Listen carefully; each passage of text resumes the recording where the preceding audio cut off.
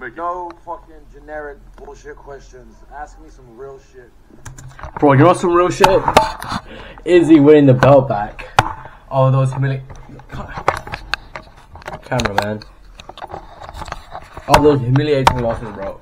Jesus. Motherfucking man.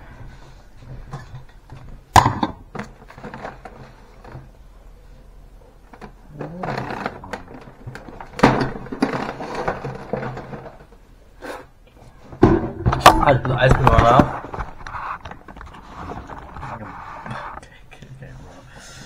Honestly, the biggest thing that I've seen from the Izzy versus Pereira fight, the Potan fight so far, is the amount of hate that came to Izzy. Everyone called him delusional, everyone called him stupid, everyone called him fourth loss, 4-0. Everyone called him out on this fight. Only for him to triumphantly come back and knock out Pereira clean as well. Like, it wasn't even a TKO, it was clean by knockout. It's very interesting. I mean, I showed down because I'm a fast walk. I'm walking, guys. But there's so much like argument, there's war in these comments, and I'm just thinking to myself, bro, hate never comes from above.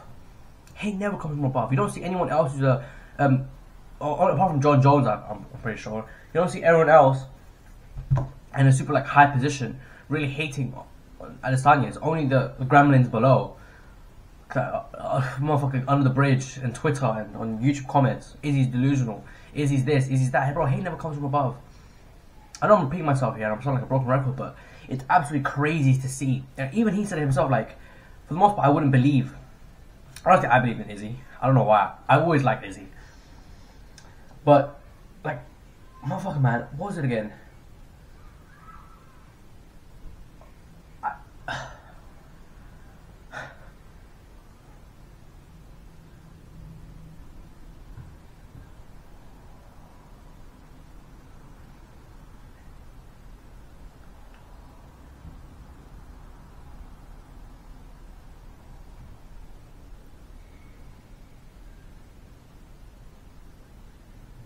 It's crazy.